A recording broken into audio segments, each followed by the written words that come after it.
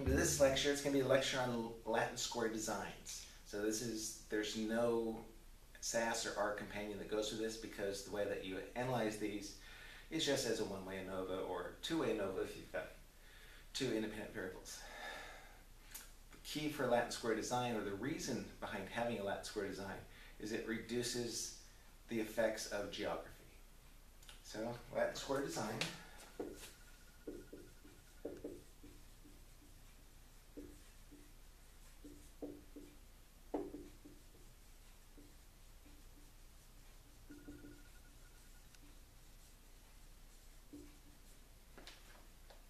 And in some ways this should have been taught back with the one-way analysis of variance, because quite honestly the example I'm going to get it can be analyzed or will be analyzed with one-way analysis of variance. So here's the example. Let's go back and look at getting a good eraser. Yeah, that's close enough. I'll throw this over here. So we want to determine which of 4 fertilizers is best on the yield of wheat. Let's call it wheat. We could do rice or corn. Let's do wheat. So the dependent variable is yield. Okay, it's got to be wheat now because I wrote it. The independent variable is going to be fertilizer type.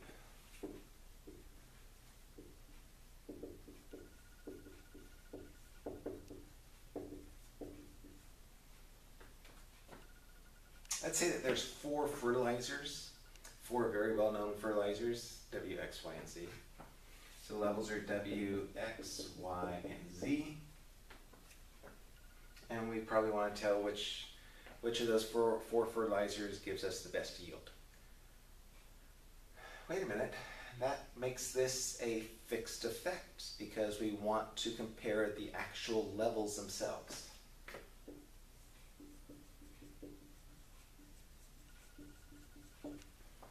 And as it stands, we could go back to lecture number 1 and see how to analyze this experiment. But because we're actually doing some planting, we want to take care in how we design and carry out that experiment. So pause here and go outside, look at how your grass is growing. Or if you've got a garden, look to see how your garden is growing. So hit pause. Welcome back. If you notice you've got a garden or a lawn and you've got this cool lawn or a garden here, I probably should draw it in green to indicate something that's growing, but let's not. And you've got the sun over here. And the fact that the sun goes in some sort of arc here, the sun doesn't hit all parts of your lawn the same. So you've got some dry patches or some sparse patches because the sun hits the lawn differently. Maybe you've got a stream that goes along this side. That's water. You can tell because it's blue. And so if you've got a garden here, this stream is going to affect how your plants grow over here. And let's say you've got a nuclear power plant up there. Okay, that doesn't look like a, let's say you have a volcano up there instead of a nuclear power plant. The location of this volcano is going to affect your garden or your lawn differently here than it does over here. If you just do a simple, completely randomized design for this, you break this up into 4 pieces.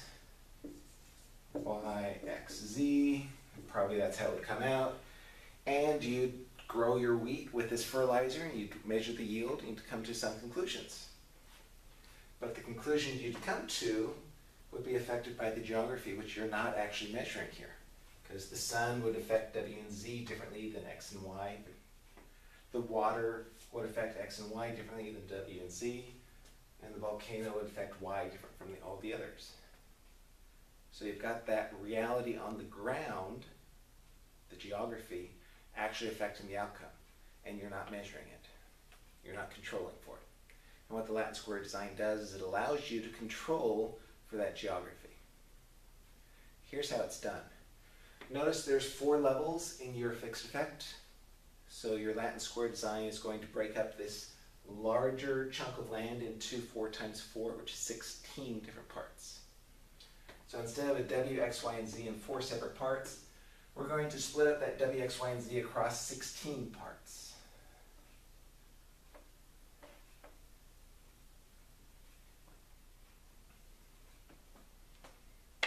that things are set up, we're going to make sure that all four of those parts are along the water edge.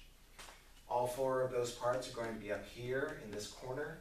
All four of those parts are going to be along this left edge. And in doing so, we'll control for the effect of the river, the sun, and the volcano.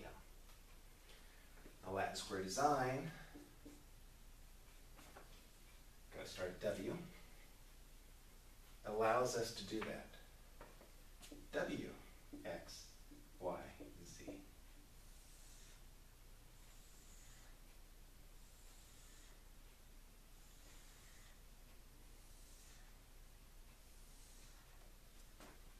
And then X, Y, Z. W, Y, Z, X. Nope, nope. Y, Z, W, X. And then X, Y, Z, X, W, X, Y. There we go.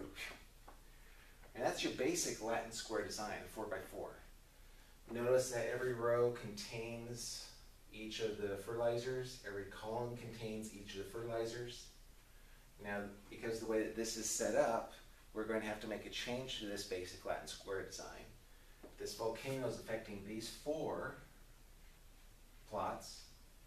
So we're going to have to make sure there's an X, a Y, a W, and a Z in each of those four. We got two Z's, so let's change this out to be an X. So that takes care of the volcano corner, but that means we're also going to have to change this to what's missing, a Z. Now we're doubled up in Z, so change this to an X. We're doubled up in X's, so change this to a Z. And we've got a Latin square design that takes into consideration the stream, the sun, and the volcano.